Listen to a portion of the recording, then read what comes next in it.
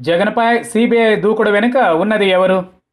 కేంద్రంలో అధికారంలో ఉన్న బీజేపీకి రాజ్యదాహం చాలా ఎక్కువగానే ఉంది. ఎన్నడూ లేని విధంగా రెండుసార్లు పూర్తి మెజారిటీతో ప్రజలు అధికారం ఇచ్చారు. దేశంలో దాదాపుగా 20 రాష్ట్రాల్లో బీజేపీ పాలన సాగుతోంది. అయినా సరే సామ్రాజ్య విస్తరణ కాంక్ష ఆ పార్టీకి తగ్గలేదు. ప్రత్యేకంగా 2 తెలుగు రాష్ట్రాల మీద గురిపెట్టింది. రాగద్వేషాలు రాజకీయాల్లో తావు లేదని అంటారు.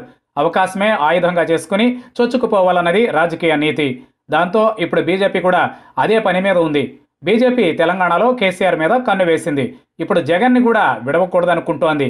నిజానికి ఏపీలో జగన్ ప్రతిపక్షంలో ఉన్నా, అధికారంలో ఉన్నా కూడా మోదీని కానీ అమిత్ షాని కానీ పల్లెతో మాట అనన్న సంగతి తెలిసిందే. ఇక ముఖ్యమంత్రిగా బాధ్యతలు స్వీకరించిన తరువాత అనేకసార్లు మోదీని కలిసి ప్రసన్నం చేసుకునే పనిలో పడ్డారు.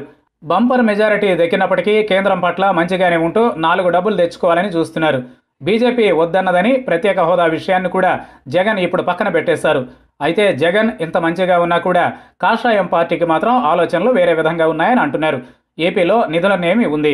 జగన్కి ఏమాత్రం సాయం అందించకపోగా తన పార్టీ వారితో ప్రతిరోజు తిట్టించే పనికి బీజేపీ సిద్ధపడుతోంది. జగన్ కేసు ఇప్పటికీ 8 ఏళ్లుగా కోర్టులో నలుగుతోంది. దీనికి సంబంధించి 16 నెలల పాటు జగన్ జైల్లో కూడా ఉన్నారు. అనేక ఛార్జ్ షీట్లు వేశారు. అయినా ఈ కేసు ఓ కొలిక్కి రావడం లేదు. జగన్ సుదీర్ఘ పాదయాత్ర చేసినా కూడా ప్రతి శుక్రవారం టెన్షన్గా కోర్టుకు హాజరయ్యారు. ఇప్పుడు ఆయన ఏపీ ముఖ్యమంత్రి హోదాలో ఉన్నారు. అందువల్ల బిజీ షెడ్యూల్ ఉన్నందున వ్యక్తిగత హాజరు నుంచి మినహాయింపు ఇవ్వాలని జగన్ కోర్టుకు విన్నవించుకున్నారు. దీని మీద సిబిఐ ఘాటుగా స్పందించింది. జగన్కి వ్యక్తిగత మినహాయింపు ఇవ్వవద్దని వాదించింది. జగన్ సాక్షులను ఆయన ప్రభావితం చేస్తారని కూడా పేర్కొంది.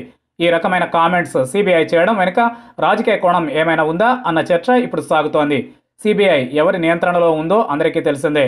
అటువంటి సిబిఐ జగన్కి వ్యతిరేకంగా బలమైన వాదన వినిపించడం ద్వారా ఇరుకున పెట్టాలనుకుంటోంది.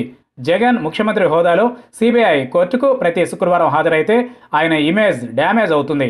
విపక్షానికి మరో అస్త్రం అందించినట్లవుతుంది. నిజానికి జగన్ వ్యక్తిగత హాజరు నుంచి మినహాయింపు కోరడంలో తప్పు లేదు. ఆయన ఎక్కడికి పారిపోలేదు. ముఖ్యమంత్రిగా అనునిత్యం ప్రజల ముందే ఉంటారు. మరి అలాంటిది లాజిక్ లేని వాదనలు సిబిఐ చేస్తోందంటే దాని వెనుక ఎవరున్నారా అని వైసీపీ శ్రేణులు తర్కించుకుంటున్నాయి.